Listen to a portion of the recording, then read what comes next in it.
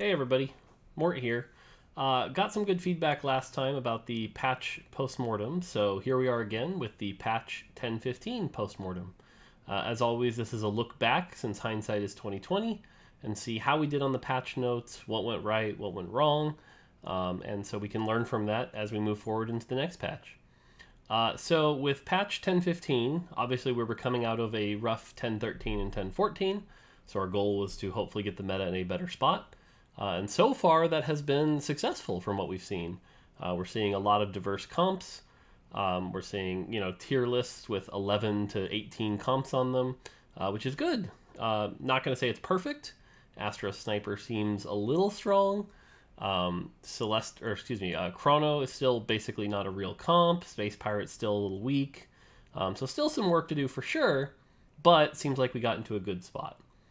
So let's go over each individual change. The new galaxy, Plunder Planet.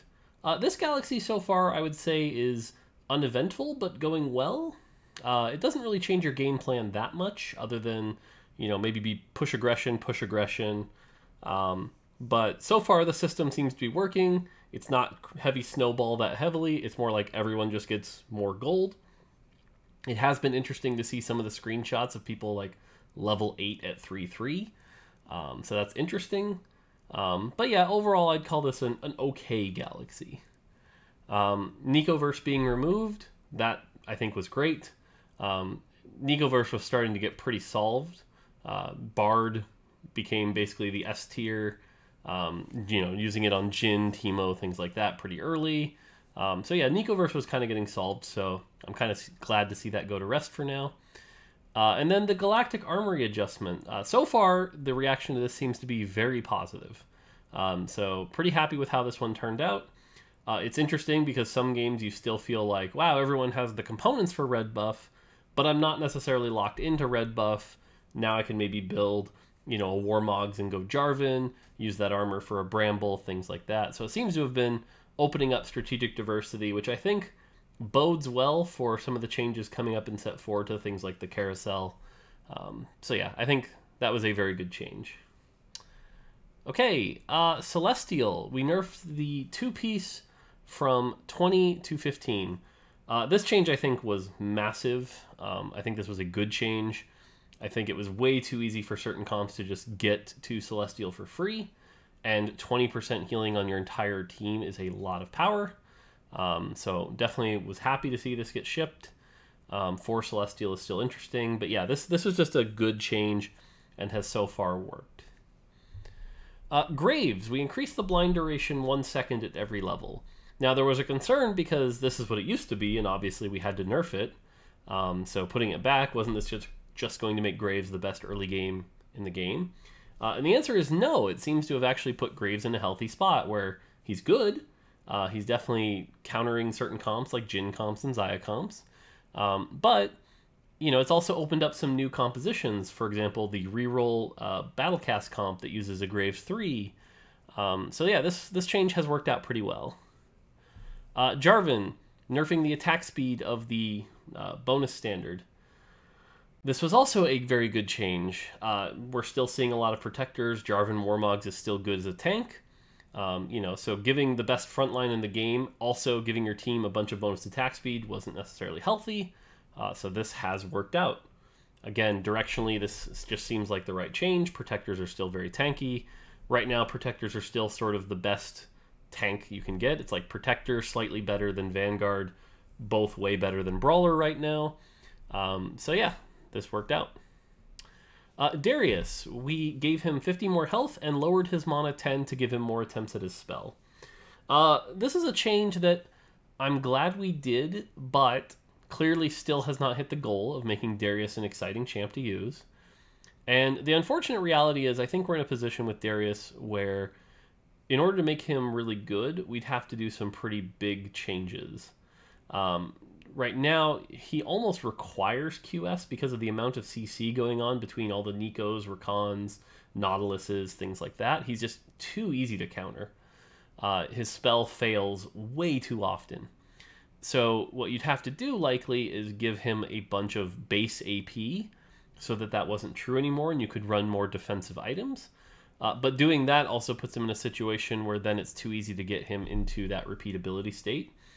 So this is a champion where I think, looking back, it's like the difference between the best case scenario and the worst case scenario is just too wide, which is a shame because he's such a fun champion. I'd love to do even more work to get him more playable. But yeah, it's just the current state of the game, I'm just not sure that's going to happen. Okay, Lucian. This one's funny because this is a big buff to Lucian. 1 less auto attack per spell cast. Blue buff makes him single auto, which is big. And his 3-star went up pretty significantly.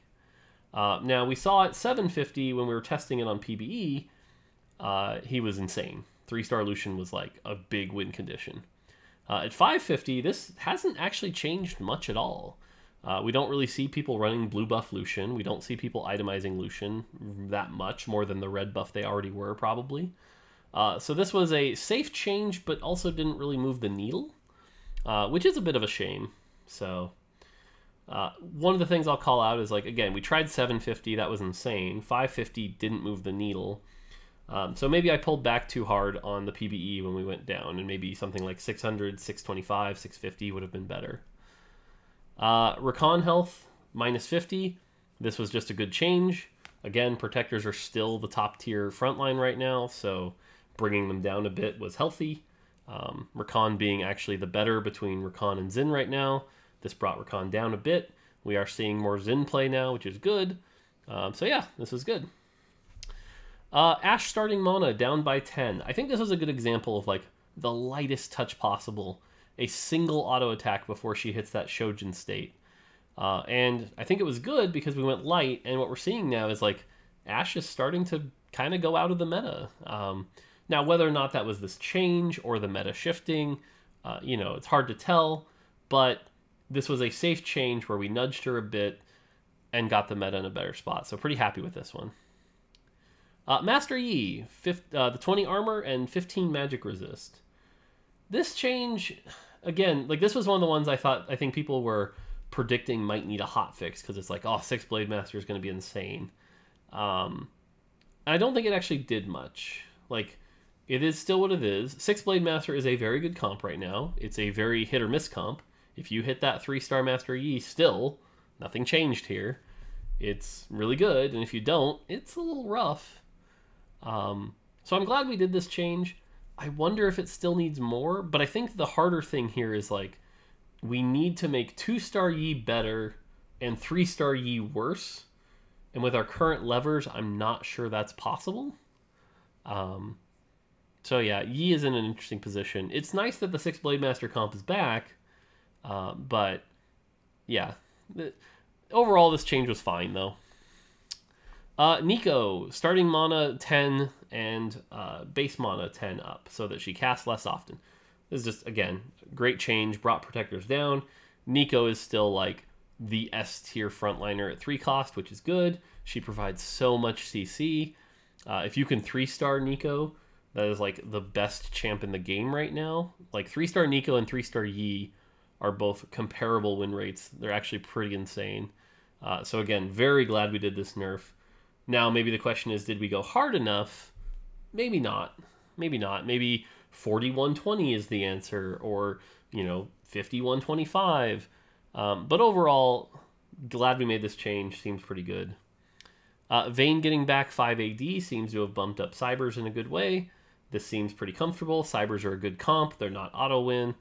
This seemed like a really good change, which, again, was sort of correcting a past mistake. But this one has worked out, and we're seeing it kind of work out exactly as we wanted now, which is, like, you can play Vayne in the mid game, but if you itemize Vayne, it'll fall off. You need Aurelia.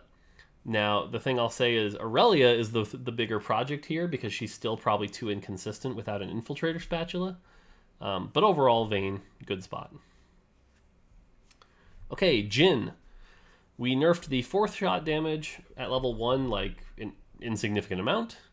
And at level 2, a pretty big amount, from 500 to 444. This change was good. Clearly, Jhin was strong, and we needed to bring him down. This is where, though, I look and I go, we didn't do enough. Static had kind of correctly called out that the attack speed should probably also go down, but we were nervous about sort of overcorrecting.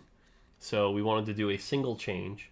And where we've seen in the meta is like Jhin is still kind of the S tier carry. Jhin and Teemo, that Astro Sniper comp. So I kind of wish we went harder here. Would have been nice. But directionally still the right call. And again, with where we were, playing it safe was probably the right call here.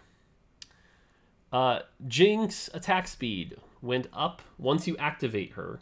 So you needed that first kill by 5% at 2 and 25% at 3. It's funny, this is a change I would actually call a bad change. Directionally it is correct, Jinx needs buffs. But we were so nervous about bringing back Jinx after she just kind of gone down. And certainly from the outside perspective, I can see the Jinx nerf buff, nerf buff, nerf buff being very frustrating. But Jinx has so many levers built into her. Base attack speed, base AD, base health, bonus attack speed on kill, rocket damage. And each of those levers kind of has to be in just the right spot, right? If base AD or base attack speed is too high, it's too easy to activate. If rocket damage is too high, once you activate, it's auto win. You know, and so she's been a very difficult champion to balance because of that fact. And this change was like basically a non-change. 5% attack speed at 2 stars, basically nothing. The patch notes would have been cleaner had we not shipped this.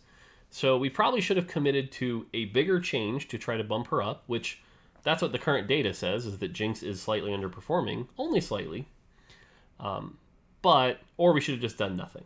This was kind of bloating the patch notes.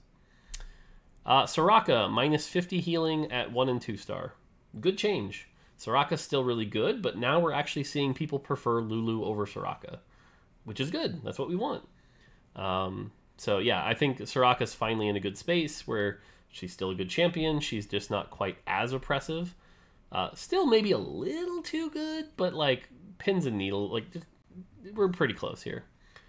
Victor, 10 mana. This change worked out really well. We're seeing Victor in the meta now. It's good. 10 mana makes a big difference. Really happy with this change. Debated pretty heavily between the mana and the damage. And credit to some of the players I talked to, Salvi specifically, kind of went back and forth on this and ended up on the mana. And so, yeah, that was definitely the right call. Pretty happy with that. Janna, 10 off the mana. Kind of like the Ashe thing, I think this was safe. Janna's still a powerful caster you want in every comp. Comps that matter. Paragon is still insane, but nudges her down in power just a bit. So this was good. Xerath. This is one Saint Vicious and I have been arguing about quite a bit. But if you look at the data right now, Xerath is definitely underperforming now. Now, does that mean this nerf was wrong? Probably. Looking back, it was interesting because Xerath is doing well in a Darkstar comp. The issue with Xerath right now is that he just requires too much to get going. You need him 2-star, you need a Ginsu's, you need a QSS, and you need a Karma and or Janna to get him going. All of those things, once you have all of those things, he's insane. So it begs the question is like, is this a flawed design? Because like we have a 5 cost that, unlike say Aurelion Sol and Echo, you don't plug and play in any comp. You basically only play in that specific comp, and when you do, it's really good. But if you don't, it's not very good at all. In fact, typically if you're, let's say you're running Brawler Blaster and you see a Xerath in your shop, like you ain't touching that with a 10-foot pole. You playing Brawler Blaster, see an Echo in your shop, you're like, maybe. So yeah, I guess looking back, if I were to do it again, it'd probably be easier to just not do the nerf, that's for sure. Or just the starting mana nerf, but man, the starting mana nerf is just so hard. The other direction we could have taken it would have been to make Xerath slightly more reliable, but less bang for the buck when he casts. So that would have been, don't touch any of these levers, possibly even buff the starting mana, but turn down the base damage on the spell. You can even remove, yeah. Xerath is a tricky one, though. The idea we went with was he's a glass cannon, and if you can get him going, it's amazing. But maybe that's just not correct for TFT. And so something to think about with future 5 costs. Beyond that, bug fixes, which bug fixes are good, you know, sweet. So yeah, that's the patch. As far as things that were missing, let's see here. Bard certainly kicked up in the meta. I think I wish we would have hit something on Bard. We knew Bard was already looking strong, and as people figured it out and it got more well known, early Bards are certainly warping the meta pretty heavily.